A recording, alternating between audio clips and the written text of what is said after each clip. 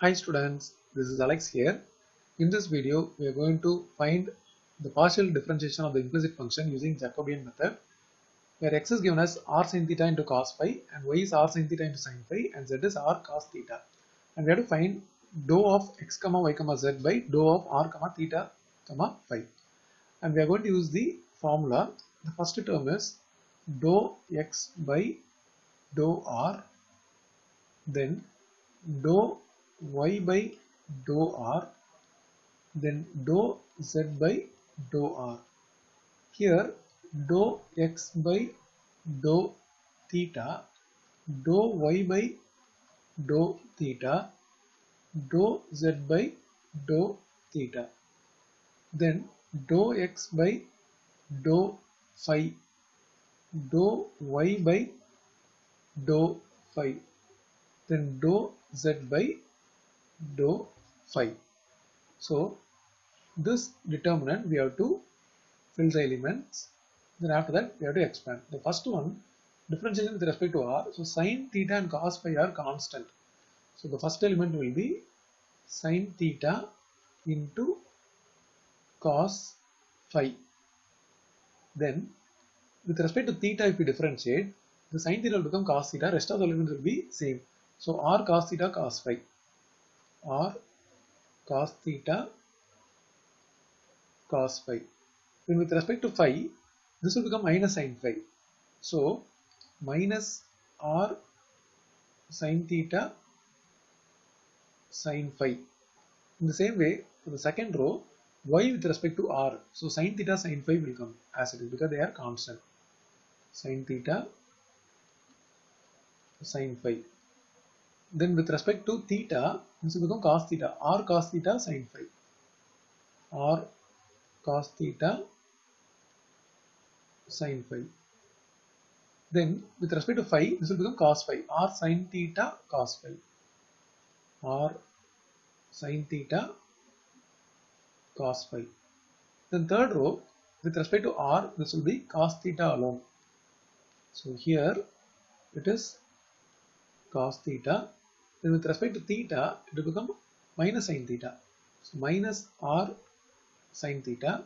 With respect to phi, there is no phi term, so both are constant. Its differentiation is 0.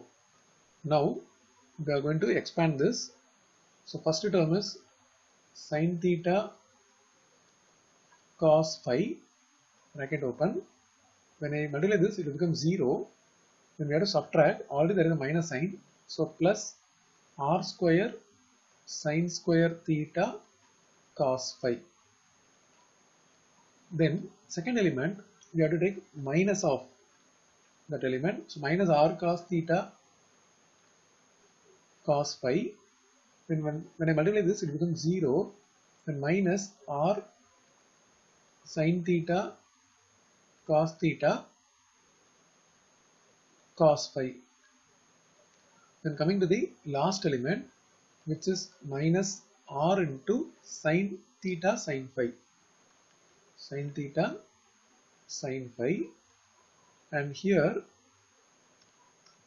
the elements will be minus r sin square theta sin phi minus r cos square theta sin phi.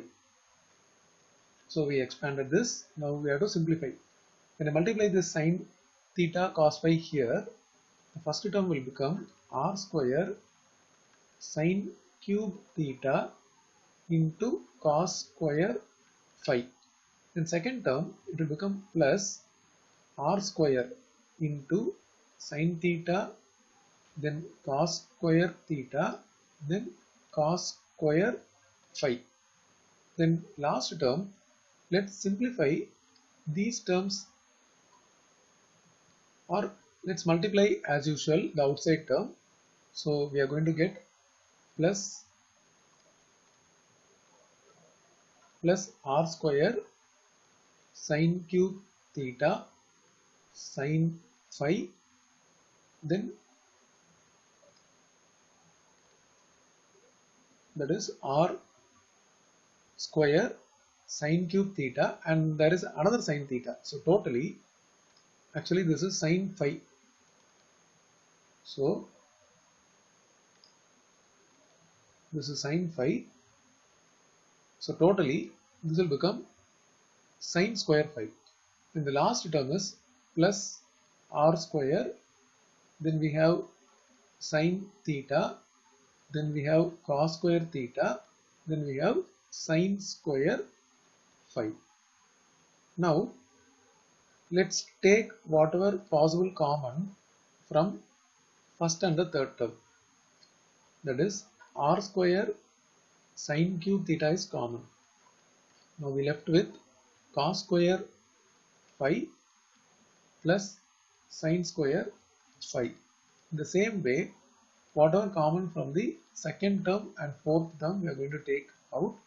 That is r square common, r square sine theta, then cos square theta, sine theta and cos square theta. Now this will become cos square phi plus sine square phi. Now finally these two terms become one. This is of the form sine square theta plus cos square theta. So cos square phi plus sine square phi is 1.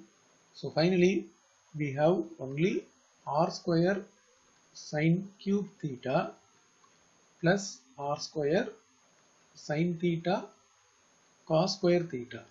So we can take r square sine theta common. We left with sine square theta plus cos square theta.